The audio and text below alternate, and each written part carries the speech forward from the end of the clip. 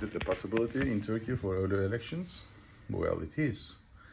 We have talked about this in the previous program, and I would like to talk about this a little bit extended. Now, as I said, the Turkey's problem is not about the economy or the poverty. It's about the morality, the honesty, and we lie, we steal. Imagine that if I ask you or somebody is like a family gatherings and to whom have you elected for, you cannot decently say it's AKP or CHP or any other parties, and somebody is now bringing buying from farmer €1 and bringing it before you onto your plate like €10. Now you starting saying why not, and so on and so forth.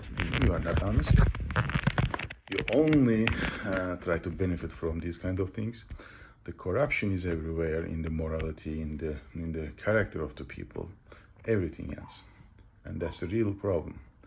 If the morality has been also corrupted, a long-standing government has no chance but to go or to accept a snapshot elections.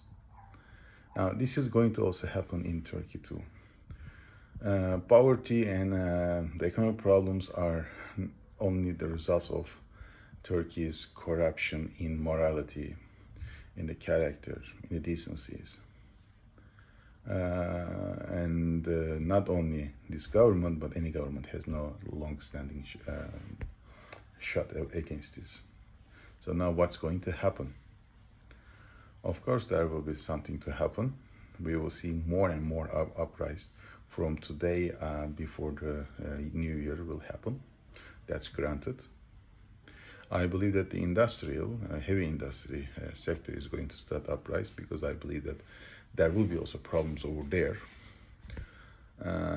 Even though the government is going to reduce the taxes for that, it means 26, 27 will be worse than even 24, 25 then, in order to ensure that they can stay more on the power, believing that the economy will recover, which is not going to happen like this, because the tax then will go down.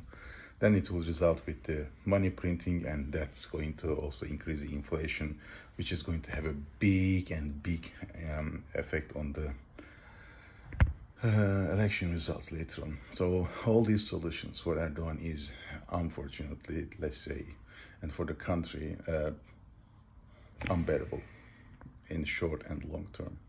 So Erdogan is, I think he's done. Erdogan is gone. I think we are just seeing him as a body, but in terms of governance, he's not governing anymore.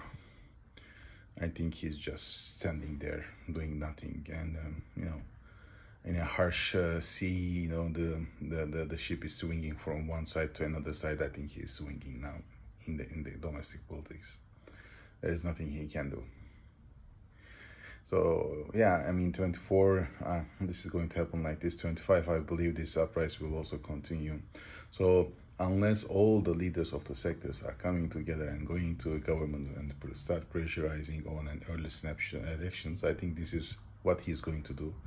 He's going to reduce the taxes for the industry and the farmers and others, while this is going to give them at least some kind of bread to take forward. The tax revenue will be decreased for 25 and 26, and which is going to have a much more bigger problem for him for the elections of that time.